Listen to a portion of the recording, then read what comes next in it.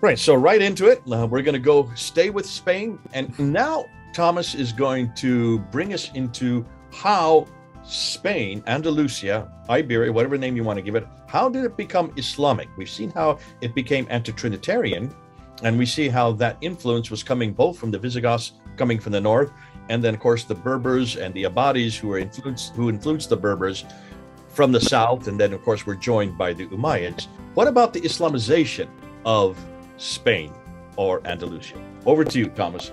Help us out with this. Yeah, thank you very much. I've got another presentation prepared, of course.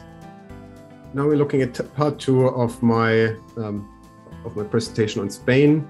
Called this one Al-Andalus, because now we're looking at how Hispania basically turned into Al-Andalus. And again, I want to start by taking a step back real quick. So if you remember, we talked about why Muawiyah chose Damascus as capital for his caliphate, because it was one of the most important Christian pilgrimage sites of that time, and for an Arab ruler, it was always important to be a protector of a sanctuary. And we've seen the coin, if you remember, in that episode, where you can see the ruler being the protector of the head of John the Baptist. But then after Muawiyah, well, we know, then first came Abd al-Malik, then came al-Walid. But then once al-Walid died, his brother became the next caliph, and that was al-Hisham. He became caliph in 724, and he did something strange, because he moved his capital from Damascus to Resafa. And Resafa, that's quite a bit further to the east. It's near modern-day Raqqa. Yeah. And he completely rebuilt Resafa in a Persian style. So before him, it was really destroyed in a way, not completely destroyed, but it was really in bad shape. But he moved out there, out of the glorious Damascus, where al-Walid built the Umayyad mosque, and where the Umayyads have set up their caliphate, their capital. So he moved out of there into this backwater place, into Resafa. And it has always been a mystery to historians, even back in the day. So, for instance, we have even Abd al-Hakam. He lived from 803 to 871, and he was an early historian. And he speculated that al-Hisham, he wanted to flee the mosquitoes and swarms of the Euphrates River, because that's where he was before. But first of all, that's not a good reason. And secondly, he could have gone to Damascus as well, and he would have been way outside the Euphrates River. But when we look at the history of Resafa, we might get an idea, because Resafa was previously known as Sergiopolis. It was named after Saint Sergius, who was a Christian Arab martyr, and he was buried in Resafa. So once again, we're looking at a place with a very prominent Christian pilgrimage site, particularly among Arabs. So what other scholars have proposed is that that's why he moved to Resafa, because he chose to be the protector of a different sanctuary, not the head of John of Damascus, but the grave of Saint Sergius. And al-Hisham, he also got involved in the politics of the Church of Antioch and installed his friend Stephanos, a simple monk, as the metropolitan bishop, again showing us that he was clearly involved with Christianity. Now, his son actually died before him, so his successor would have been Abd al-Rahman. And he grew up in a Christian monastery, which again would be quite a strange place to have have the grandson of the caliph grow up if he was a Muslim. But after Abd al-Rahman's father died, he joined his grandfather al-Hisham in Resafa. So Abd al-Rahman I, he was born in 731. So that was shortly before, obviously, the Abbasid takeover. Now, when the Abbasids disposed of the Umayyads, Abd al-Rahman I, he was one of the very few ones who could flee and who could make it out alive. His mother was actually from a Berber tribe. So that's where he went to first. And we have very colorful stories about his escape, and who knows if any of it is true. But apparently he did make it into Northern Africa and to these Berbers from where his mother originally came from. Then from Northern Africa, he sets over into Spain, which was already ruled by the Umayyads.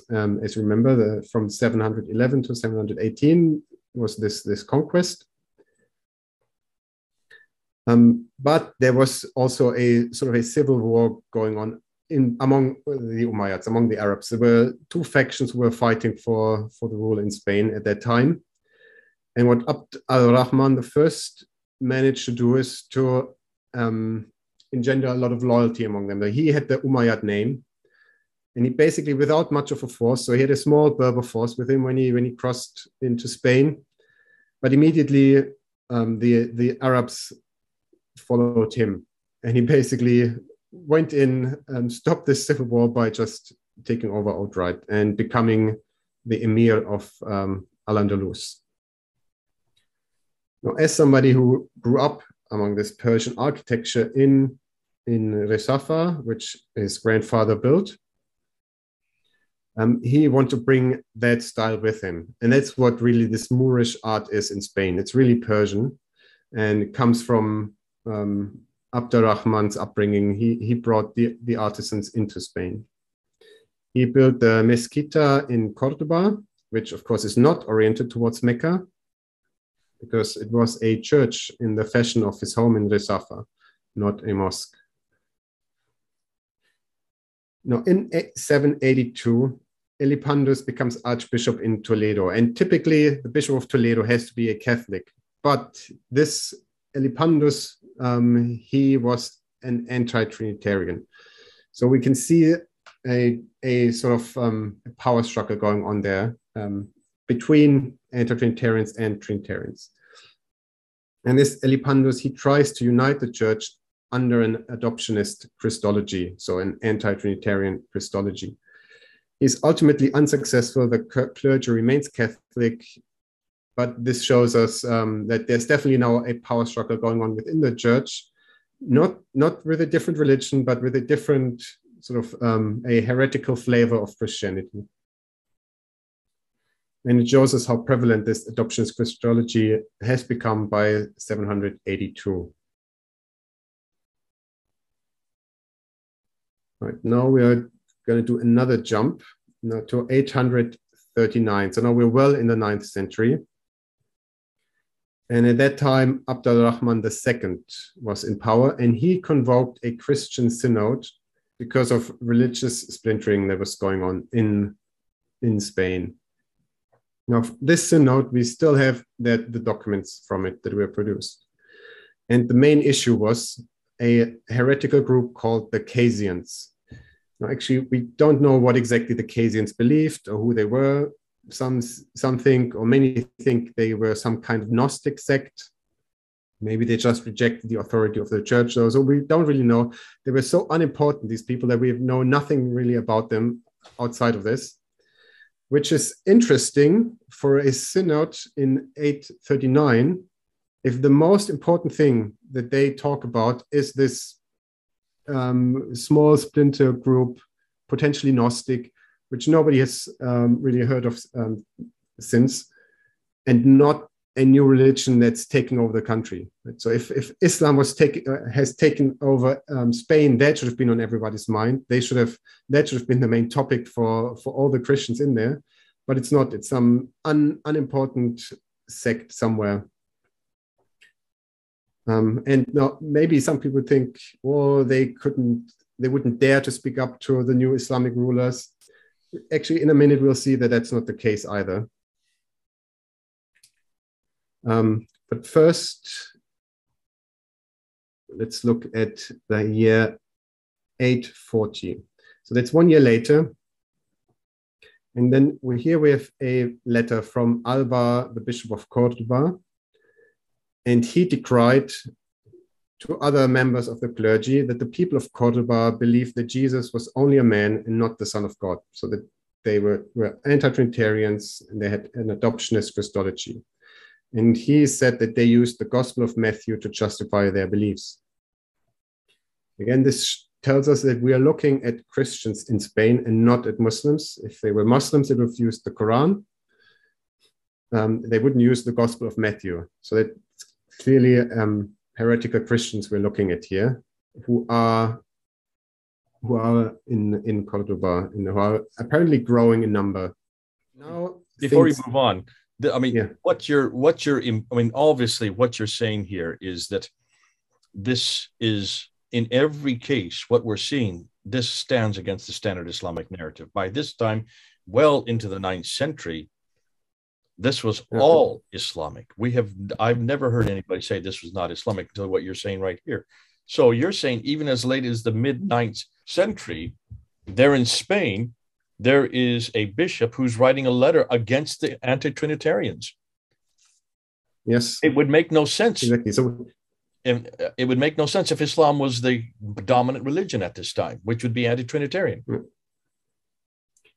Exactly. So we've no evidence up until this time of a new religion, of the name of the Prophet Muhammad. We have no evidence of the Quran in Spain. We do have other letters where bishops complain that the youth nowadays, they're no longer learning Latin, but instead Arabic, which they didn't like.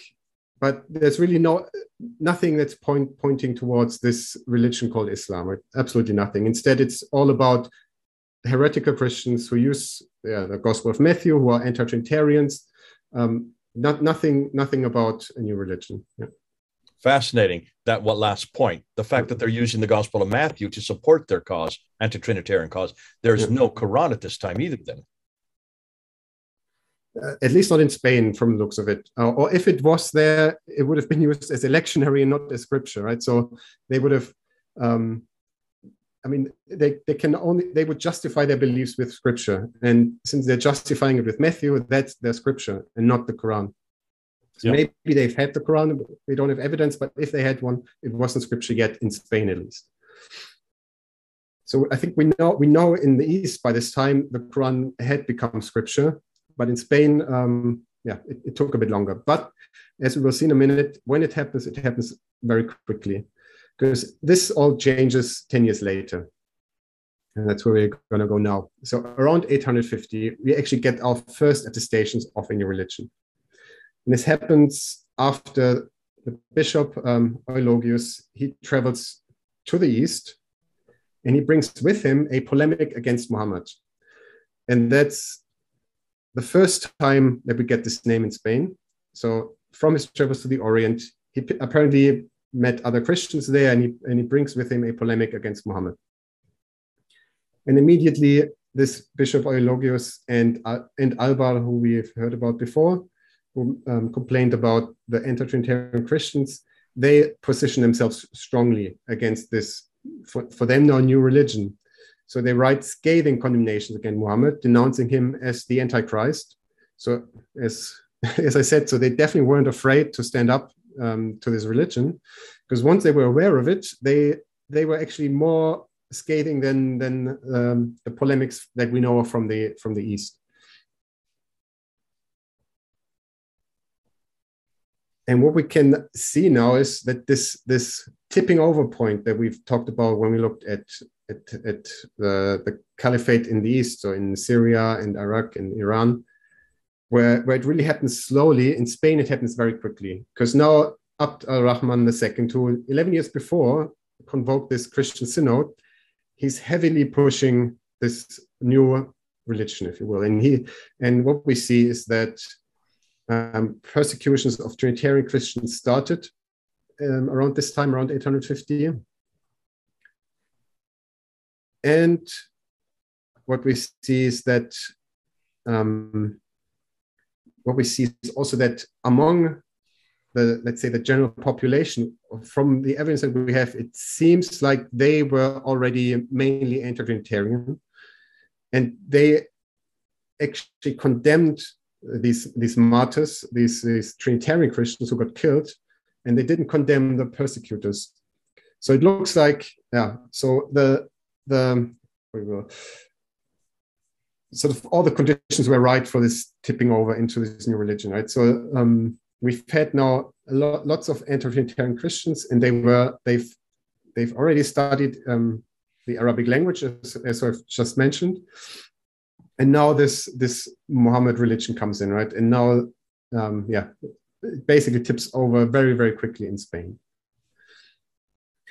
I mean, obviously, there's always an opposition movement. So in Spain, again, until the 10th century, we see a strong Trinitarian opposition movement. But basically, by 850, this is around 850. This tips over, and it's then over for Christianity, if you will. And it's really over then under the Almoravid dynasty, which is then, but only in the 12th century, because they then impose a very strict Sunni Islam. But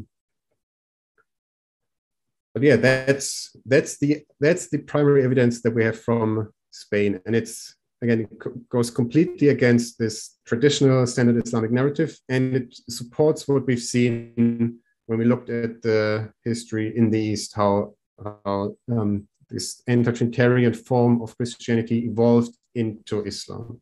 Yeah. Well, okay. So this is the second one that we've done on the Islamization of Spain. And we see this is taking much longer than everything that we have been told by the Standard Islamic Narrative. You can see why this will be new for many of you. You're coming across this for the first time. I'm coming across this for the first time. I haven't heard really this pattern that has been that you're introducing here. Ibn Hisham in 724 to 743, sorry, coming and setting up shop from Damascus down to Rasafa, and that is near Raqqa, which became very, very famous during the whole problems that we had in 2014, 2015 with ISIS, their headquarters for ISIS.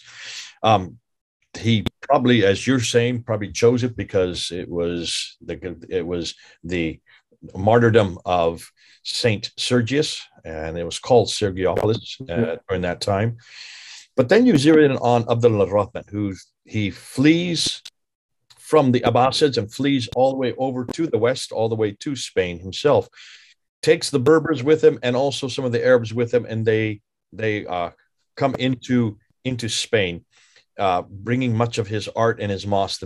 You talk about the Mosquito Mosque, and from that time, then you can see a strong anti-Trinitarian. And you're saying that Rahman I is really the one that brings this anti-Trinitarian focus as a ruler, as a one who is coming with power. I mean, they were anti-Trinitarian before, but what he really brings is this Persian mindset, if you will, or this appreciation for Persian art and architecture. He builds this mosquito, the mosque, or which was back then a church. So obviously he promotes this anti-Trinitarianism, but it was already established in Spain, at least among the ruling class, the Umayyad ruling class. All right.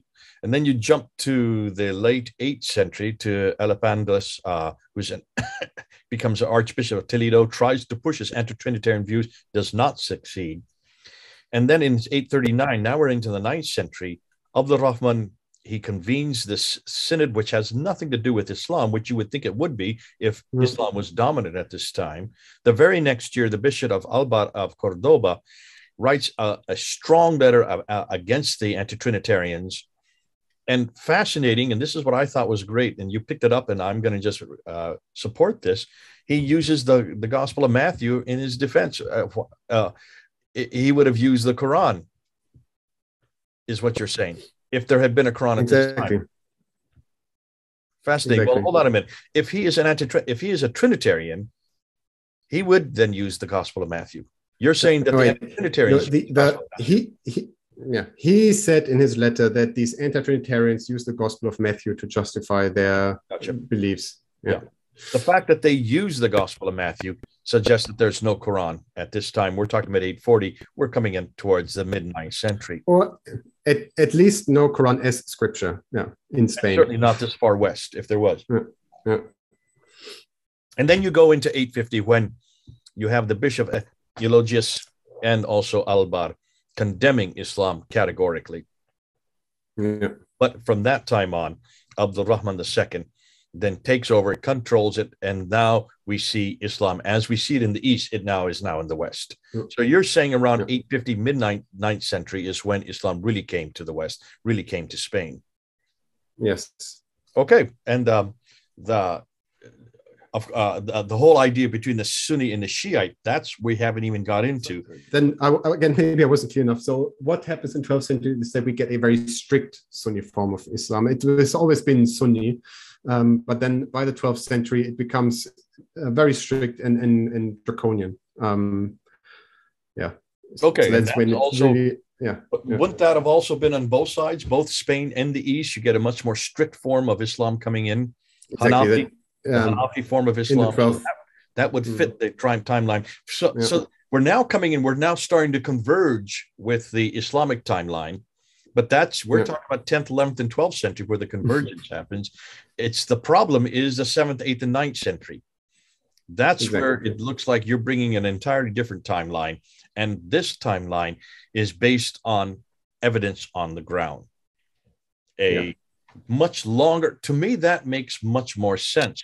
That this is both political and theological. It did not come in a 22-year period. It certainly didn't even come in a 40-year period like the Standard Islamic Narrative would like to tell us. It happened hundreds of years, all the way up until the 9th century. If the beginning of the anti-Trinitarian movement really, and you said this very clearly, really begins with Abd al-Malik in the late 7th century, you're talking about another 150 years later before it really moves and has its influence and it takes over in Spain, over in the West, much, much later. Well, the anti-Trinitarian movement is in Spain soon after Abd al-Malik, but it doesn't evolve into Islam for centuries, right? So that's what takes so long. And it makes sense because you can't just take a entire country and like flip it on its head, right? It always takes time. Okay, all right. This is good. Thank you.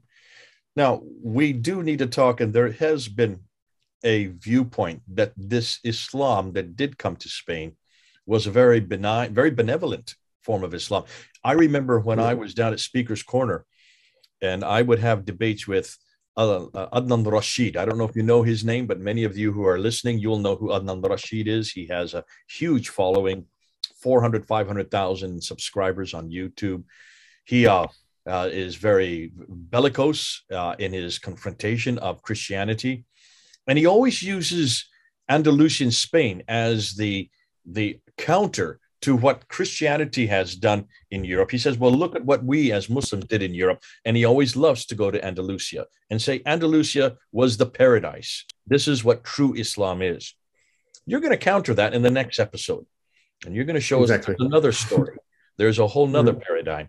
I know where you're going to go with this because you're not the first to have come up with this, but we do need to hear, before we leave Spain, we need to see what Islam was like back there in that part of the world and at that time. Good.